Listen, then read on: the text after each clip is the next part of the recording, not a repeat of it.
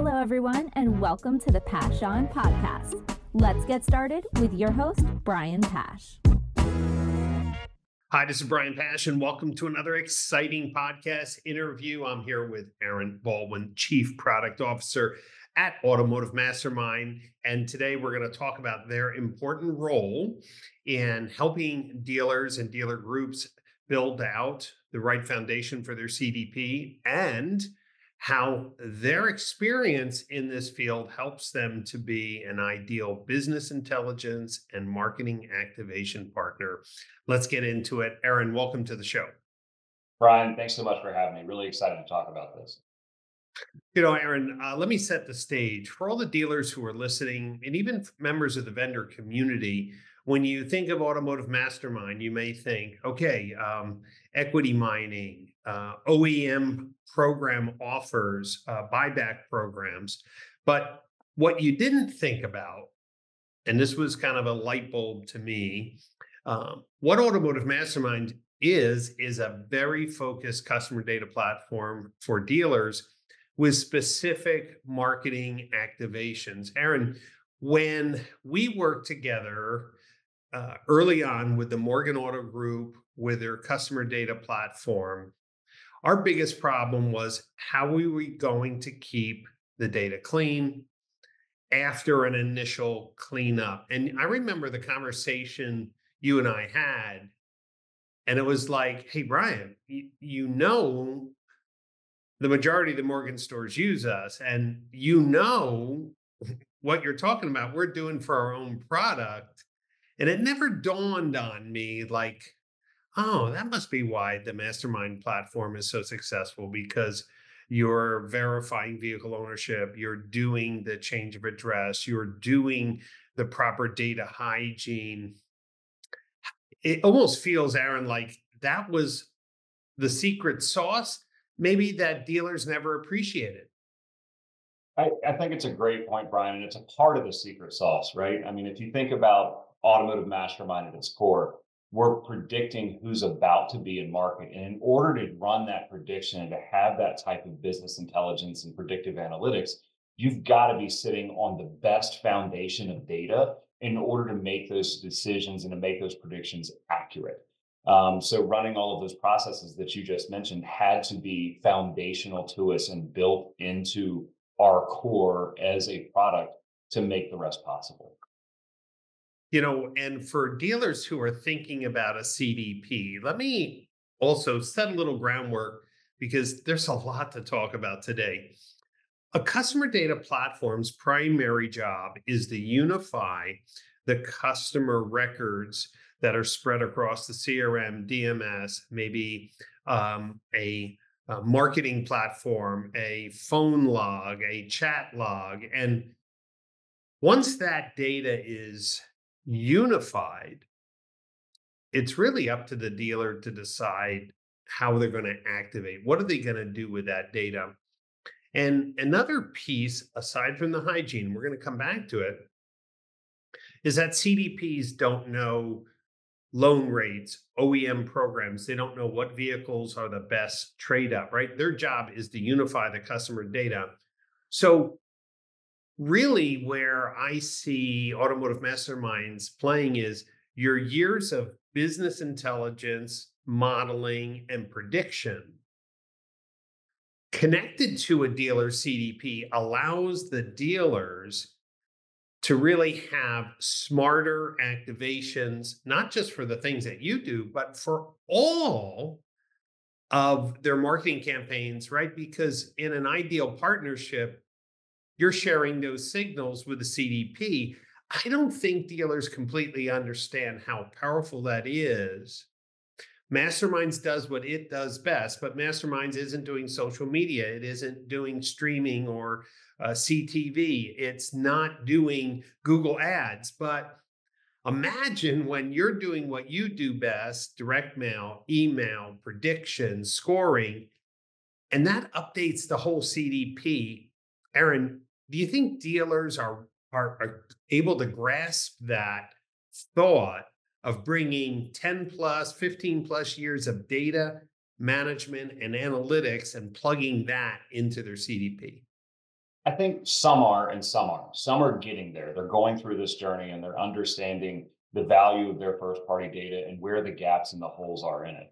I was having a conversation just this week with another major dealer group who's been on the path of CDP for a while. And one of the things that we had talked about, very specific to what you just mentioned on the activation side, even inside of their own environment, they have trouble executing on the true one-to-one communications, which is something that's foundational and core to us as well, right? Our predictive marketing is, as we'll believe, it's the best in the industry, right? But it's Right. powerful and very strong because there's hundreds of thousands of variants associated to it. So when we were having this conversation, the realization that we came to is, if they use it for those digital channels, social media, CTV, OTT, connecting to Google Ads, et cetera, and have that one-to-many communication that wraps around what our direct one-to-one is, it's a very elegant picture, and it's something that they can easily execute on it. And then they get all the goodness from the rest of the data that we're processing to them. So one, it's about the channels, but two, our predictions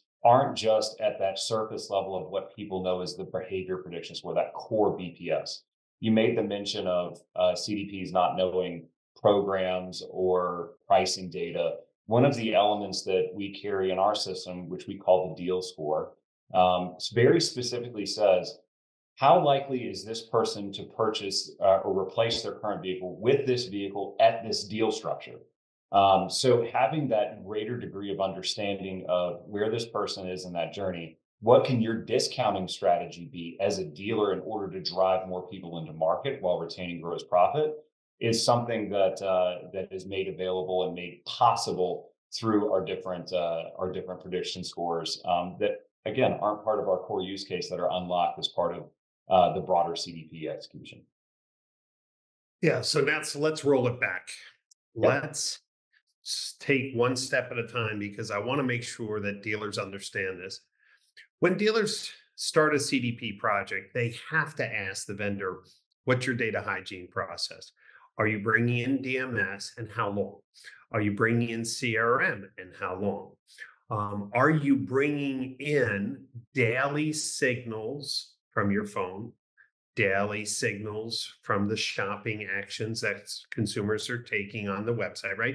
You have to figure out, okay, what is the data that I'm going to be bringing in? How do we initially unify the data, right? And that has to be really done carefully because Brian Pash could be in the DMS spelled 2 or 3 different ways, because I could be brain sometimes, which is kind of prophetic, and Pash with an E, or Pash with a missing a C. Then I may have bought a car 7 years ago and have since moved. So this core data hygiene piece, you handled that for Morgan Auto Group, which include identifying the customers that no longer own the vehicle, where they currently live, what are all the phone numbers and email addresses associated with that. So when we started the CDP platform, we had the most up-to-date data. So Aaron, if people are not aware of S&P Global's data relationships, phone quality scoring relationships, just give our listeners just a little overview why you are an ideal partner, not just because of the data hygiene, but for the whole package. But let's focus on the data hygiene. What data do you have access to that helps make this possible? Yeah, that's a great point, Brian. I appreciate you bringing it back a few steps there. So as part of S&P Global Mobility, we have a very powerful data set through Polk Automotive Solutions, through Automotive Insights. We had a recent acquisition of MarketScan for pricing data. And so as part of all of these collective groups, we have access to just a tremendous amount of information. So the sources of some of those this information, government data that we're bringing in, when we're proper stewards of that data, that's really what helps us understand: does this person likely still own this vehicle? Yes or no. and actually seeing potential changes in registration and also, more broadly, auction data. A vehicle could change hands as part of a trade transaction, Right. and in the auction, end up in the auction cycle for 30, 45 days. How do we make sure that we're bringing in that fresh information to understand where this vehicle is and if it was turned in, even if the registration didn't occur? So that gives us a very broad picture. But as far as other information that we're collecting as a broader organization, we have demographic, sociographic, and psychographic information on all U.S. households at the census level. We track all vehicle owners in the United States as well. And so we have a very broad depth of understanding of every household that is out there.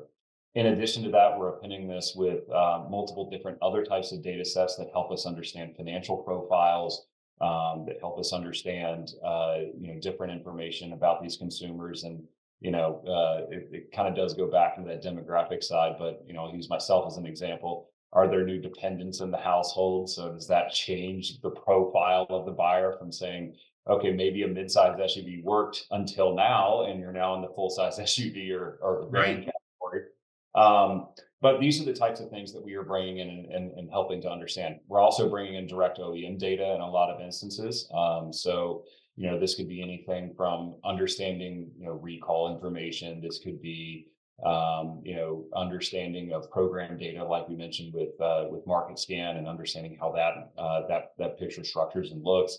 And then we're also generating our own data. And when I say we're generating our own data, we do private incentive optimization for Audi Financial Services, and a couple of other OEMs in the industry, where we're actually generating these private offers to help pull customers into market and help move more metal. So there's a lot of data that's at our core that we're bringing in and stitching together and unifying as part of this. This also includes multiple identity graphs that we're layering together to understand, is this the right phone number for somebody? Is this the best contact information? Is this the best email address? Do you have marketing permissibility to this email address? Right. And then connecting that all into federal, compliance. Are you layering in national do not call registry and understanding what that picture looks like, and how existing business relationship logic applies to it, and if you're allowed to call this person? So really making sure that there's that comprehensive understanding of who is this individual, how can I contact them, where can I contact them, and what am I going to contact them about? You know, I think if dealers understand as they shop for CDP, many of these companies don't have that level of sophistication, that business intelligence, that data merging. And what Automotive Mastermind is moving in the marketplace is to pull alongside of dealers who are investing in a CDP and say, look, let us get your data clean and let's start with a clean slate. Then, as we are doing our direct mail and email and our OEM offers and private offers and upgrade offers, we're going to update your CDP with these valuable signals that we've developed over a long period of time so that your marketing agency can do other marketing. Like you mentioned, you're a one-to-one marketing. A CDP definitely allows for that. But Sure. then you put people in audiences, so you create awareness. Now, one of the other things that I don't think dealers completely understand unless they really are working the CDP, as soon as the data hygiene is done, the things start to fail, right? People move, emails bounce. And so one of the other cool services that are now, coming to market through your team is this idea of, I call it a self-healing CDP. If the CDP sends you a signal, hey, this email bounced, or hey, this phone number is bad, you can get that signal, do the data hygiene, update the CDP so that we're not saying, oh, I did the hygiene 3 months ago. Hey, I better do it again, right? It becomes self-healing. And what that means is that valuable customers don't slip through the cracks Mhm. if the CRM, the marketing automation partners, the phone texting platforms are telling the CDP when data fails. That's the key. But if they do tell it, then you can trigger hygiene. And I think that dealers don't understand how fast data goes bad. I know for the Morgan Auto Group, we just looked in a 90-day period. I think it was 32,000 vehicles in 90 days across the group no longer were owned by those customers. That's 90 days, 32,000. They either sold the car or, traded the car. And I was like, wow, when you think of, and of course, that's a larger dealer group, 70 plus stores, but it all adds up, Aaron, right? Because one-to-one communication marketing offers all depend on one thing. Does the person still own the car? Where do they live? And how can I contact them? Yet the average dealer's DMS is 40% inaccurate. CRMs don't have, and DMSs don't have mobile numbers. I mean, it's like, is it time that dealers are going to take their first party data seriously and get a tool and a partnership like with Automotive Mastermind to keep it clean? What do you think? I hope so, right? And I think that at least what we see on our side, I mean, if I were to rewind, 5 to 10 years ago and look at buy sells of dealerships, even, right? Let's go all the way back to buying and selling of stores. There would be instances where a dealer would come in and purchase a new store and would lose all of the first party data that existed from previous ownership. That should be part of that buy sell agreement so that it's being transferred through. But we are seeing more sophistication in these M&A events where that rarely happens nowadays. Most of the time, that is part of the deal. It's being transmitted. So I do think even at its, at its core foundation, the value of owning that data, keeping that data and having it is being seen as part of M&A transactions. Now, long-term strategy of storing and nurturing and making sure it's clean, I think that's the next stage, which Morgan Auto Group is on the forefront of and developing that strategy out. But as you start to talk to more and more dealer groups, it's becoming more front of mind that my first party data is an incredibly valuable asset, and I need to treat it as such. I need to take care of it. I need to run maintenance on it. I need to run these hygiene processes on it to know that, in fact, this person still lives at this address, to your point, right? And you talked about how fast data changes. We saw in the initial cleansing for Morgan that 40% of the vehicles inside of their DMS had already changed ownership. That's right. But then I think about even using myself as an example. Let's look at the email side of things. I carry 3 email addresses, one for promotional, one for personal, and one for work. Well, that promotional one I delete every so often. Right. Goes away because it gets unruly for a bit, right? So understanding that happened, some people that's a every 6 months, twice a year kind of mechanism for them, just to make sure that they're keeping their inboxes clean and understanding what's really valuable to them and what are they really be aware of. I love that. I want to try to reiterate this again.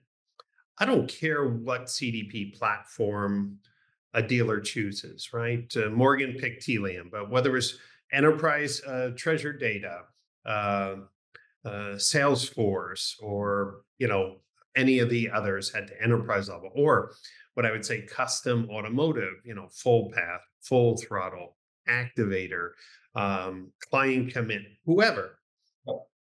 You can work alongside any of these CDP because you can do the initial hygiene and then through API integration, get those signals from your scoring system into the CDP and get those broken, bounced emails, bad mail addresses back into your system for hygiene. And I see some confusion in the marketplace would say, look, if I have CDP, I can do all my marketing.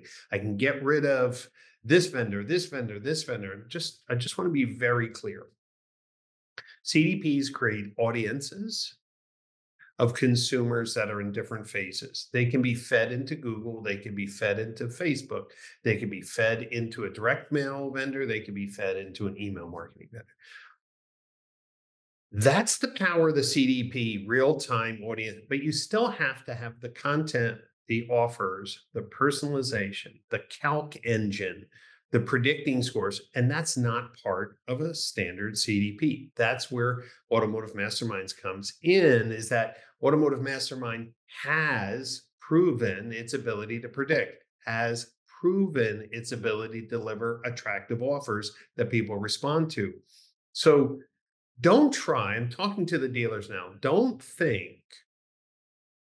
let your ego get in the way. Don't let your thinking say, I get the CDP and man, this is going to transform my marketing activation. What it's going to do is it's going to transform your communication capabilities. It's going to transform your marketing capabilities and possibilities. You still have to find the right partners who can activate. And Aaron, I think maybe dealers think it's simple. Oh, I can do what Mastermind is doing. But, when you look at those offers and they're one-to-one offers and they're calculated based on what the current vehicle the customer owns and their probability of being back in market, that's not what Google does. That's not what Meta does. That's not what 99% of marketing agencies do. They just don't have the BI. How do we make that clearer that running a retargeting ad or a general offer or branding, anybody and their brother or sister could do it. But when it comes down to one-to-one calced offers based on current OEM programs, DMS data, mileage, market value of the vehicle, that's a whole different animal. It is a completely different animal. And I think hearing you say that, it drew a correlation in my head. Rewinding back to my days with Asbury Automotive Group and doing marketing on behalf of those dealerships, a lot of those general offers, you put them out in the environment, right? A $299 lease on a Honda Civic or a Honda Accord. And then the consumer comes into the dealership and says, hey, I want this $299 lease, or at BMW, I want a $599 lease on a 5 Series. Well, it's generally built off of a car that doesn't exist in Highline, or it has no idea of what registration is, taxes are, doc fees, et cetera.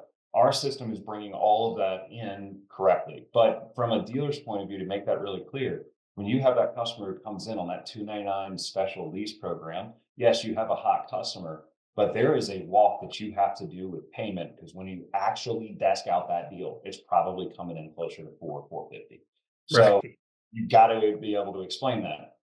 To do a true one-to-one offer with a true trade valuation, with true payoffs, with all of this data layered in, you're skipping that step. You're setting the right expectation of the consumer so that when they come in response to that offer, they're ready to go. It's an easy deal, one pencil. Yep, we're going to sign up for that offer that you have in your hand right now, and let's get that car down the road busting bugs.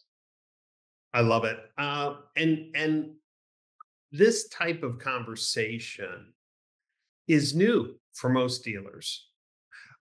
They've never had to manage their first party data. They've never had a word about data hygiene. They never had the ability to append third party data in their DMS or CRM because those were not the tools designed for that purpose. But a CDP is.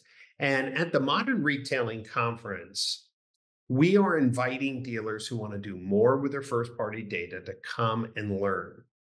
We have the top CDP platforms there. We have the leaders in marketing activation, like Automotive Mastermind, but who are also evolving their product stack to line up with progressive dealers who are investing in a CDP and need help with data hygiene, need help with business intelligence, need help with marketing activation. And man, no one in the marketplace right now is doing more to help dealers embracing CDP potential than Automotive Mastermind. That's why I encourage dealers who are listening, don't wait for MRC. Reach out to Aaron, reach out to your local Automotive Masterminds rep, and set up a discussion about how they can help you with your CDP project. Of course, since I have experience and I'm not selling their product, if you want to ask how my experience was, or the kind of roadmap to making decisions on when to use data and when not to use data, of course, reach out to Aaron or myself, because here's the truth. The dealers who truly unify their customer data, keep it clean, and append it with third-party signals have a competitive edge. And then you combine that to real-time signals, knowing when your customers are back in the market. And what we're looking forward to is sending to Mastermind those people who fall out of the normal predictive bands and are back in shopping. You're going to be getting those signals to update your algorithm, right? Because look, somebody finds out they got a promotion. Maybe they go into market. That's hard to predict. Somebody has a baby, unexpected, as you mentioned, hard to predict. So I love this partnership, Aaron, because you're going to be getting real-time shopper signals to let you know when Morgan customers are back in market. You're going to be predicting very accurately when they're coming back and what to offer. I see it like as a two-way road that we can both get better together. Is that how you see it? 100%, 100%. I think you nailed it. Our job is to predict who's about to be in market and to help drive them into market. Sometimes we miss somebody who maybe talked to their neighbor and that's what triggered them to go into market, and we can't predict that, right? But getting that signal back makes us better, helps us understand what is the profile of that person, but also increase our BPS scores in real time on what's happening on those dealer websites. Yeah, I mean, it's a whole new age. And the reason why this is possible is because the CDP was designed, ideally, right, to be a real-time signal repository. And now for the first time, dealers have a repository that they could actually send to their better marketing activation partners, so everyone gets smarter.